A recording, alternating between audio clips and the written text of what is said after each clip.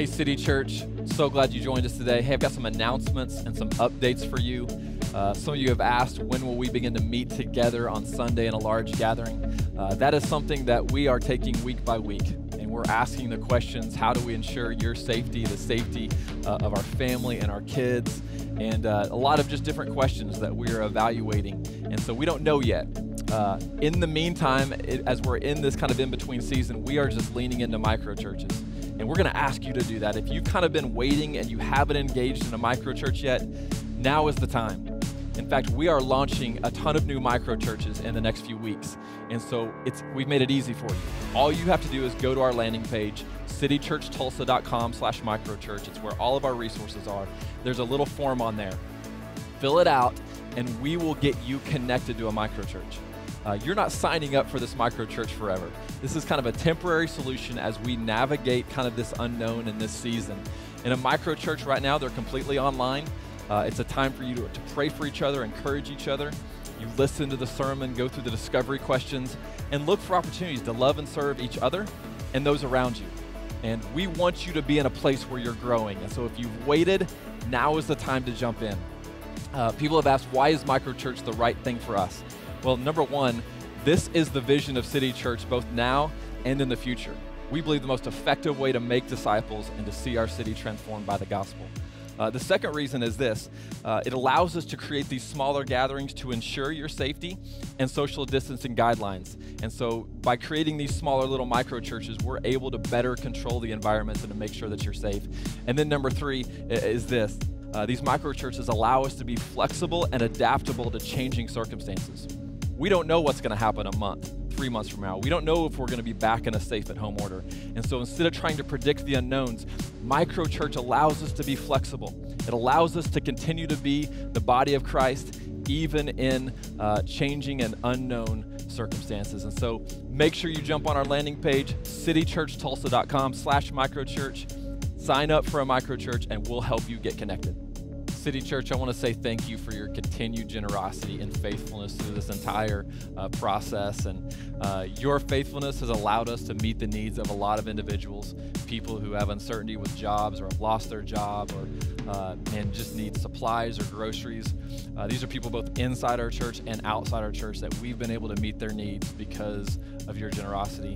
Also, we've been able to continue to move forward with the vision of the future home of City Church. And so that is still something we're working on and moving towards. And if you have not yet seen the pictures of both the interior and exterior of the building and what it will be, it's fantastic. And we know that God is going to use this place to make disciples and to see our city transformed. Your continued faithfulness allows us to stay on track and continue to move towards this vision that God has given us. So thank you. Thank you for partnering with us during this time. If you're used to giving in person or if you haven't yet moved your giving digitally, we're going to ask you to do that. You can go to cc.guide or you can go to citychurchtulsa.com/give, set up online giving, or use our text to give. Thank you. Your giving is changing lives. Today, I am excited about what you're about to hear. Our lead pastors of our City West location, Bodie and Rachel Sanders, are going to bring the word today about finding community in this time of quarantine. So grab your phone, go to cc.guide, click on the talk notes, get ready to receive God's word that he has for you today. City Church family, both West and Midtown, we are so excited to be with you today, wherever and however you're viewing with us. We miss seeing each and every one of you in real life, and we look forward to the day that we're able to do that again. But man, in the meantime, can we just say we love watching your microchurches and how they are thriving in this season. What a beautiful gift from God that he's been preparing City Church well before all this happened for what it would look like to think outside the walls of Sunday church and what it would look like to empower the people of the church to go and to be on mission and to what it would look like for us to be pursuing making disciples in the city of Tulsa. And now here we are, and this is real life. And micro churches are such a beautiful gift in this season. Today, we're going to be continuing the theme of answering some of the questions that are on all of our minds right now in this cultural moment. Pastor Matt, a few weeks ago, sent out a survey that a lot of you responded to of just like, hey, what's on your heart? what's on your mind and in your soul. What are some of the questions that you're having? And we've been tackling some of those questions over the last couple weeks, and today is no different. And I think one of the glaring issues that I would guess that almost all of us are having right now and facing is the struggle to maintain community in the midst of a quarantine. Quarantined community. I bet that's probably something none of us ever thought that we would ever say. But in this crazy time in our world where one of the most loving things that we can do for the most vulnerable around us is to be physically apart, where does this leave us when it comes to community? And I think one of the beautiful things that this is awakening inside a lot of us is in our forced time apart, we are realizing our deep need to be together. Yeah, for sure. This is something that we really believe. Like, man, community was written on our hearts. Like, it's a community is a part of our spiritual DNA, if you will. It's the whole idea in the creation narrative of being formed in the image and the likeness of God. And I love the language in Genesis where God's creating all of these things, all these wonderful, beautiful things, like all of creation. And then he gets to what we call the pinnacle of his creation, mankind. And he says, let us make man in our own image. And man, how true is it then that our God exists inside of community as Father, Son, and Spirit? And if that's true, and we were formed in his image, in his likeness, then that community is a part of us as well. Yeah. And community is such an essential part in the way of Jesus. We see this in his call to his disciples. They were called to follow him, yes, but it was Jesus's way of doing life was all about community. They were in community. In fact, in the Gospels, again, love the language, but Peter at one time, or probably a couple of different times, I'm sure, because it's the Apostle Peter and he doesn't know how to not say things. But there was a time where there's like a tense moment and everything, and Peter looks at Jesus and says, but what about us? We forsake everything. Or another way that you could look at that or see it translated is like, we gave up everything to follow you, to come be a part of life, to do life the way that you do it. The whole idea of Jesus's call to his disciples was to come follow me, to learn, to grow, to be formed and shaped into his image. And if that was true for them in their community and their time with Jesus, then it's so true for us today. Right. But the truth about community is that even before this pandemic, even before this moment that we're living in right now in our world, and it's safer to be at home and the stay-at-home order, this has been a growing issue in our culture. A few stats I want to throw at you. Loneliness rates in the U.S. have doubled since the 1980s. 35% of Americans report they are chronically lonely. So not just I'm lonely every once in a while, I'm chronically lonely. Only 8% report they've had a conversation with their neighbor over the previous year. In 1984, the average American had 3 confidants. In a recent report, 25% say they had none. And so this is not just a right now problem. This has been a growing issue. And I think for us today in 2020, one of the mistakes that we make is this. We mistake connectivity for community. And this is not a new sentence. You've probably heard this before, but it just bears repeating today because we're more connected than ever before. With a couple of clicks of a button, we can be connected to someone across the world. And honestly, that's one of the beautiful gifts that we have available to us today. I mean, it's the reason that we're able to stay connected to you all right now. It's the reason that I can FaceTime my family and Zoom and have meetings, and technology is a beautiful gift. I have had many prayers with the Lord of thank you so much for technology right now and journal writings and all of those things. But we know based on these stats and what's all going on that this technology in and of itself is not the answer. In fact, a lot of times it makes things worse. There's study after study that shows that there is a direct correlation between how much time we spend on the internet and on social media platforms to how lonely we feel. The more time we spend there, the more lonely we're likely to be. And I think we can probably all say that we have experienced that social media spiral. And what I really feel like is whatever you're already feeling on the inside, those kind of spirals that when you get on those social media platforms, it just magnifies that. Yeah. So if I'm feeling lonely or if I'm having a really bad day, I need to connect with someone and I hop on social media for that connection. What I'm going to see is the best parts of everyone else's life. Everybody's living their best life now. Everyone is at a party one of these days when we can party again, okay? Or they're with their family. They have all of these things. We think everyone has it so much better than I do, and we spiral, and it magnifies those feelings. And so this connectivity is not the answer that we're talking about. This is not the community that we're talking about.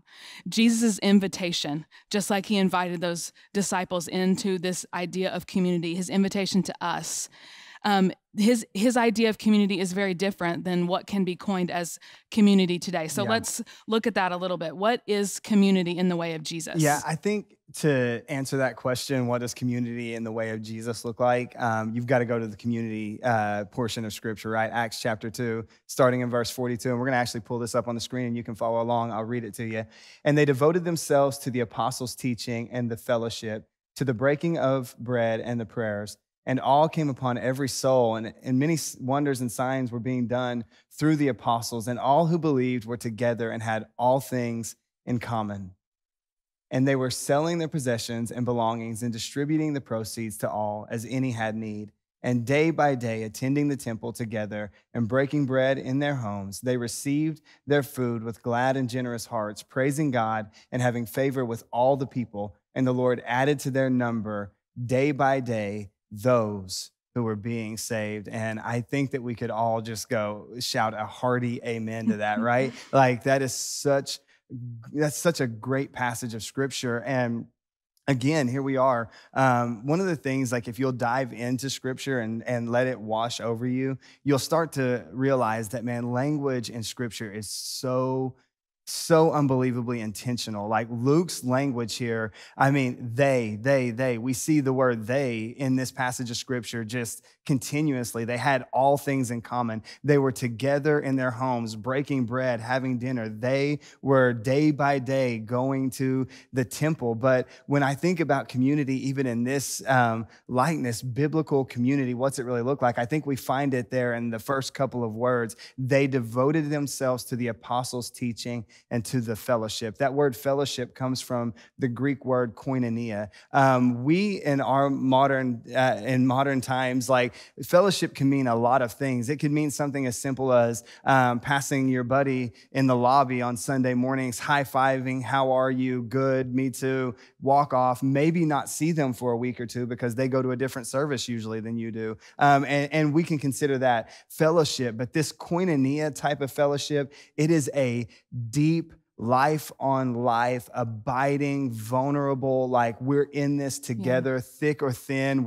This is who we are. And as the church then and the church now, like our fellowship, our community, we find that its foundation is Jesus. And that is that's so important because Jesus is more than enough. Often in culture, we find our community laced with or wrapped around or the foundation of what we call community sometimes in culture being race or gender, socioeconomics, political leanings. Maybe it's just like you're in the same space of life as me, so let's like hang out. Pastor Matt's made this joke a lot of times. You're in college, that's kind of your community, but that's forced community. We see that biblical community, it's so much deeper than that. And I think that most of us, when we hear this, there's not a single one of us that says, you know what, that sounds great, but that's not really what I'm looking for. So I'll pass. I don't think any of us would hear that this is the kind of community that Jesus is not only calling us to, but inviting us into and say, I don't want anything to do with that. I think we would all be like, yeah, sign me up. But even with that understanding, there are still barriers that keep us from that deep, abiding, life on life, completely vulnerable, completely open, like you know the best of me, you know the worst of me type of community. And so this morning, what we want to do is take a little bit of time and just identify a couple of those barriers. So if you're following along or taking notes, the first one is this: it's individualism. Individualism can be such a barrier to community. And here's why. Like in community, like you have to give some things up sometimes. And this is where the rub usually comes for most of us, because man, we just don't like giving things up very often. I was thinking about this week, and as we were preparing for this talk time, and man, growing up, I've always had a couple of hobbies that are just super time consuming. I love to fish.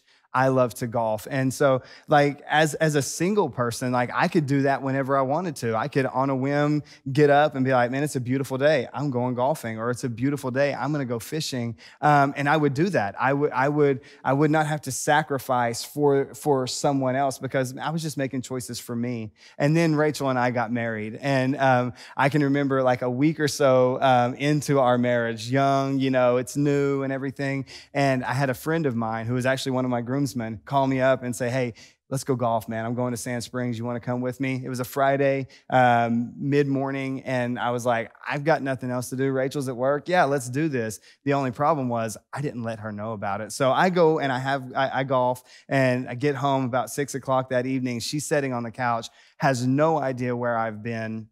And I learned a very valuable lesson in that moment. Like, I can't just make decisions for myself anymore. There's somebody else who is expecting me to make that decision with them. That's very similar to community. And then, so that's marriage. Then we had children, and then life's over there for a minimum of 18 years, That's right? it. And then we decided 3 is a good number, so that number just grew exponentially. But there are other people. Rachel and I no longer can like just on a whim go take a weekend vacation. Like, we have other human beings that depend on us for our survival. The point of this is this, like in community, sometimes we have to sacrifice our wants, our needs for the greater good of the community. And that's not always fun for us. Yeah.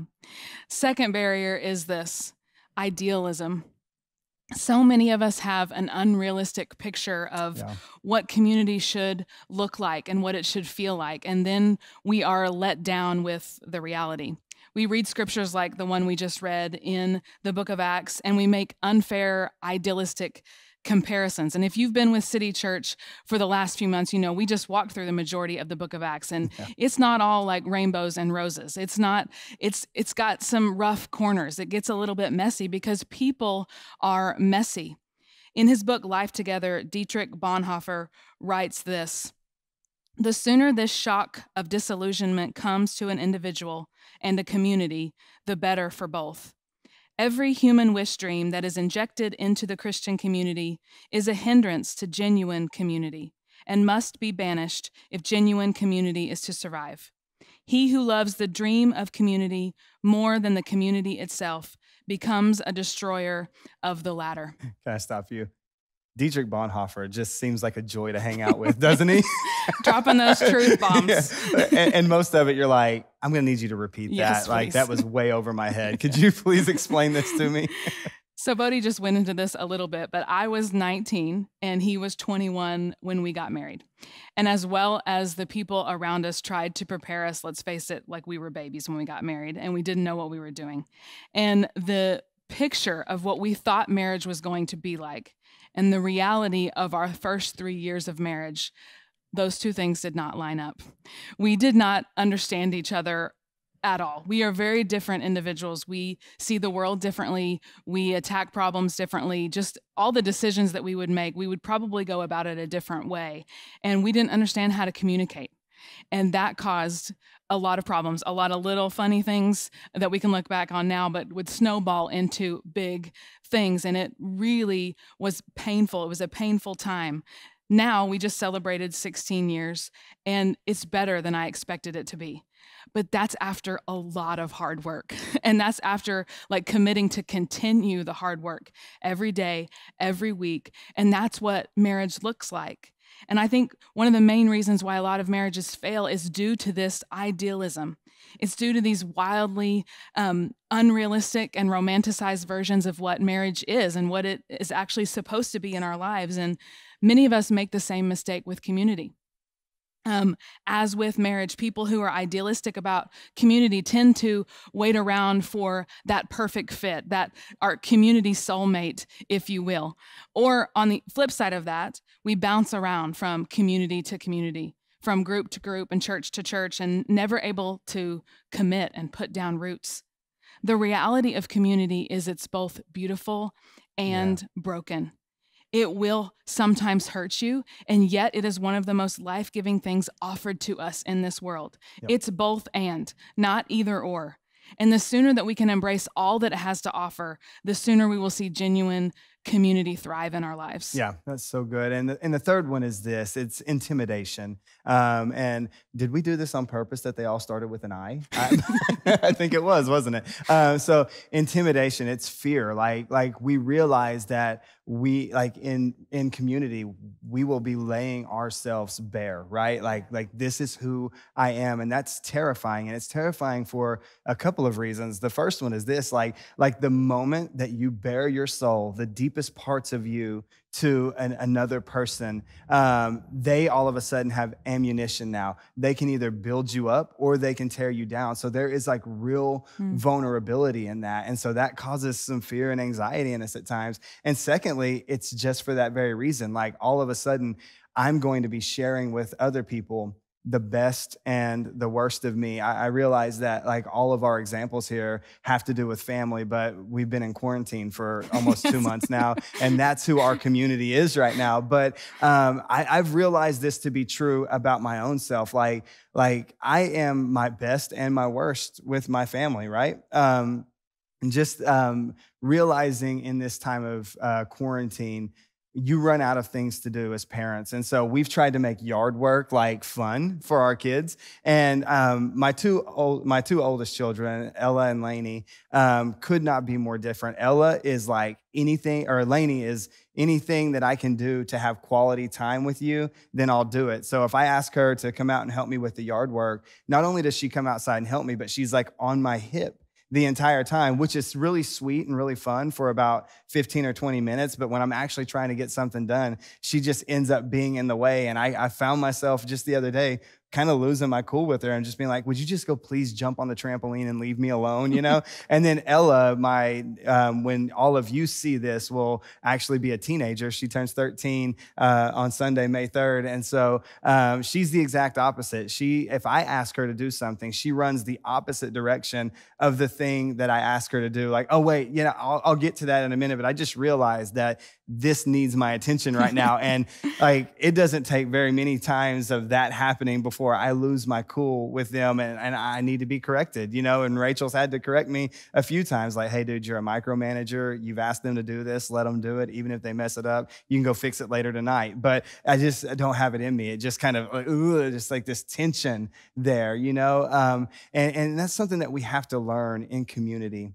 Is like if we are going to live in true biblical community, then we do have to be ourselves. It's not that I am my worst with my family. It's that I am me with my family, all of me with my family. And the beautiful thing about community is that when we make mistakes, we learn from those, we grow, we repent, and we move on, right? We move on, we make mistakes, we grow, and we move on. Yeah.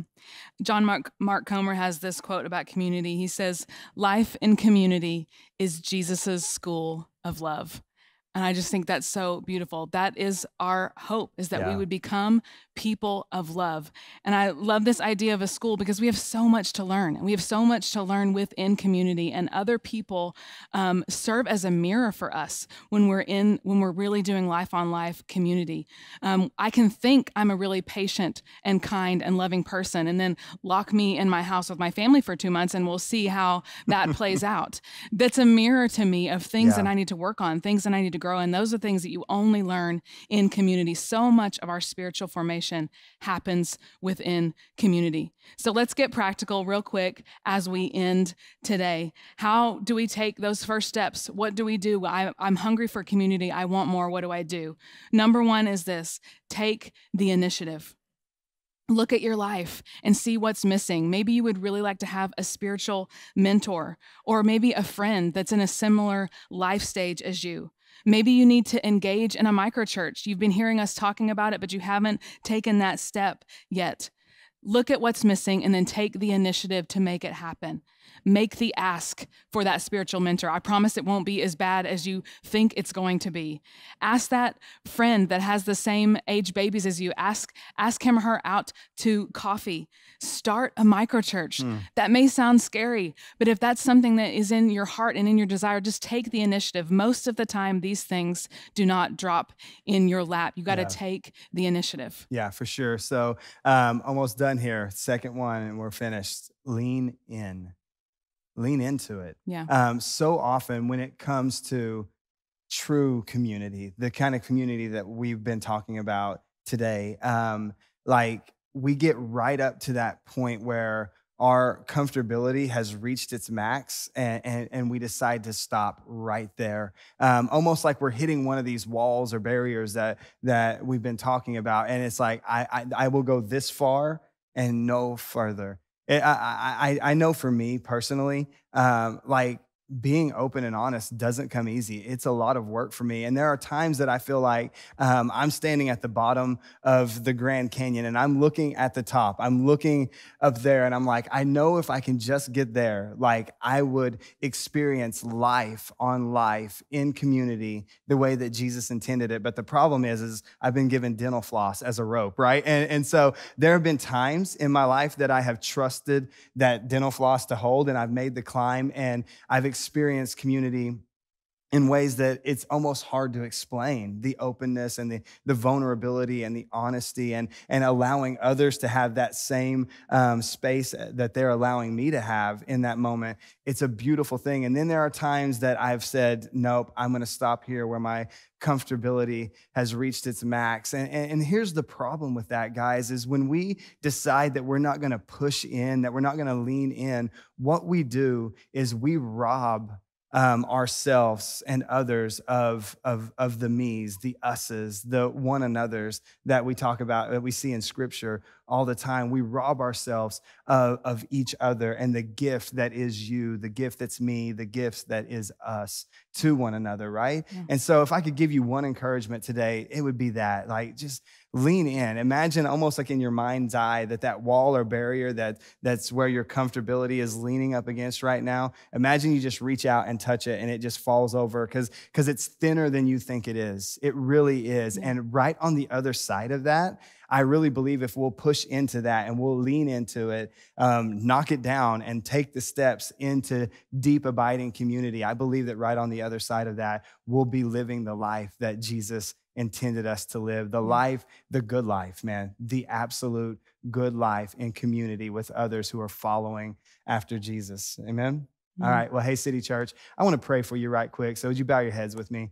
Father, we love you today. Jesus, we thank you for technology. I know we've prayed this over and over again throughout these videos, Lord, but it is such a blessing that even in the midst of quarantine, even in the midst of all of the things that would try to be separating us right now, there is a way that we can draw together in this season. And Father, I want to pray, Holy Spirit, even now, would you start to move on our hearts, that you would start to bring up in our hearts and our minds these barriers, Lord, that are keeping us from deep, abiding, biblical community with all of those, all of our brothers and sisters who are following Jesus as well.